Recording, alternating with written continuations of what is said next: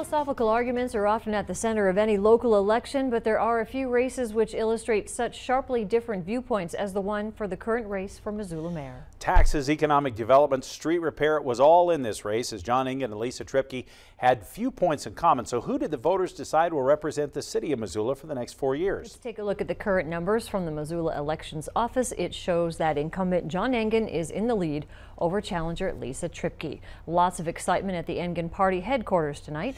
MTN News' Augusta McDonald is with Mayor Engen, and she joins us live from downtown Missoula. Augusta?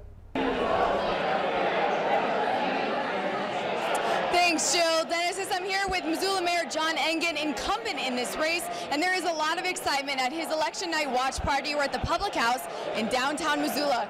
If you are re-elected with initial results showing that there's a case for that, what do you have to say to your supporters? I am grateful for the support. I'm grateful for the faith that folks have shown in me, and I am going to spend the next 4 years working very hard.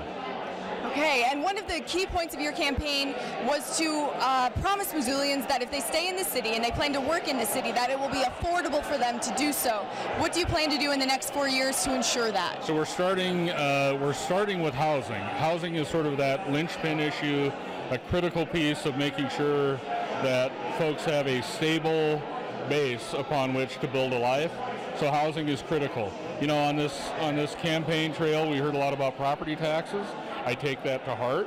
We need to figure out some new revenues. We need to figure out ways to grow tax base and do everything we can to solve for that problem.